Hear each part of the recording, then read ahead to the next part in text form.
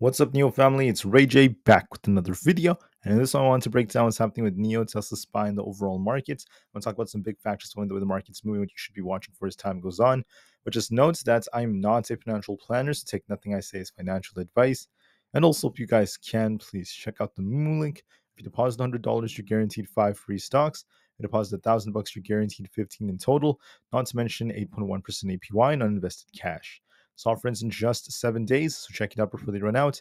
Anyways, for NIO, I just want to say that we had a green day today as NIO started off with this big dip all the way down close to $5, only to get bought back up. I mentioned to everyone there might be a small dip coming to NIO close to this area, and we would remain in this channel.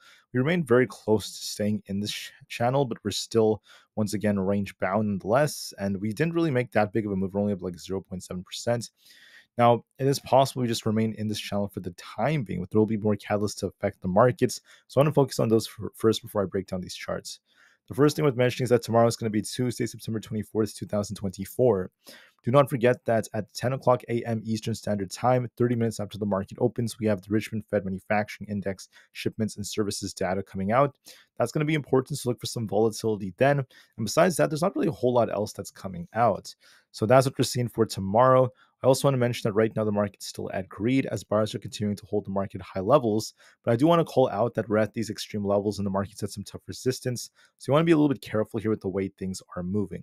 Also, the market remains neutral in terms of our put and call option ratios. The market's waiting for a decision. And we saw a very, very indecisive day today as the market was very choppy.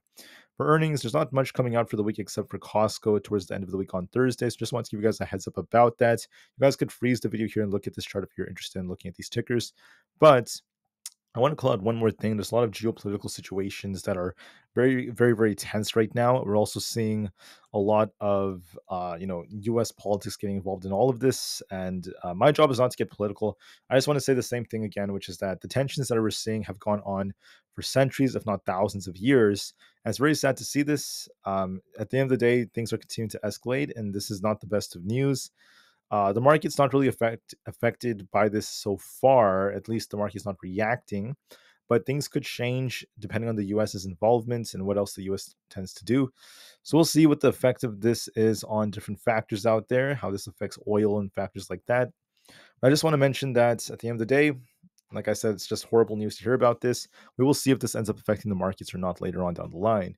As far as NIO goes, on September 16th, we had the EL8, which is the ES8 in the Chinese market. They began their European deliveries, which is great news. That's leading to a lot of growth, at least in the company. I can't wait to see how they continue to expand. There's been a lot of talk about what many analysts are seeing for 2025 to 2030. I mean, you're projecting we're going to be seeing NIO continue to push into the 26 area and then continue to pump to much higher levels. So there's a lot of upside potential for the next couple of years, according to analysts. And I think that the levels we're at are very, very good buying opportunities for the long term. Volume is currently at 66 million. It's still above average. And then short volume is still dipping a little bit. Once again, a good sign. And all of these remain the same as analysts remain neutral or bullish on NIO. The price-price ratio is holding up, and we're actually getting very close to September deliveries next week. Can't wait for that. Finally, we also have, in terms of seasonality, Tuesdays are known for being green 55% of the time. Same thing with Wednesdays, but I am a little bit concerned about this. So in order for NIO to turn bullish, we got to break past 5.6. If that breaks, we return more bullish. And if we end up losing support at about the 5.2 area, we're looking for 5 again. This looks like it might be dipping back down to about 5.16 to maybe bounce back up and just continue to consolidate for the time being. I find that to be the most likely case. However, my view of the market is very nuanced. I think that the market is at risk of dipping. Excuse me, I'm going to break down exactly why I think that.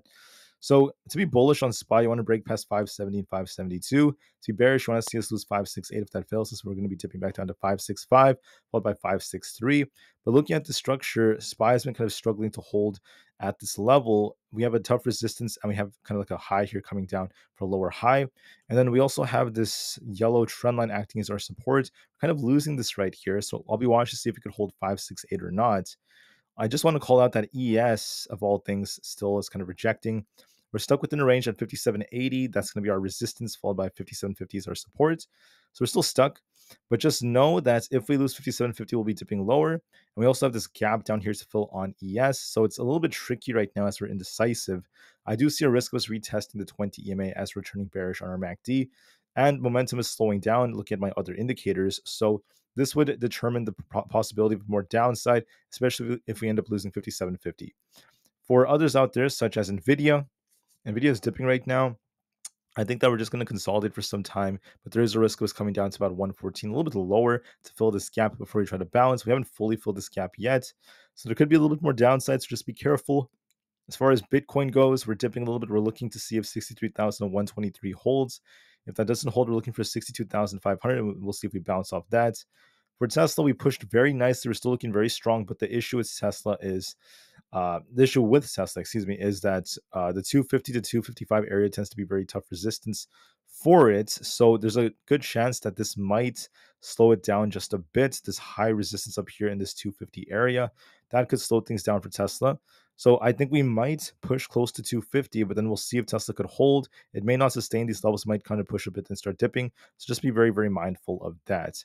For NQ, we're dipping a bit. We had a high and we're making a lower high rate here. I think we might retest our 20 EMA if 19,980 breaks. We're looking for 19,800 as our next target. We could be dipping if that fails us. So I'll be watching to see how we end up holding. We're kind of range bound for now.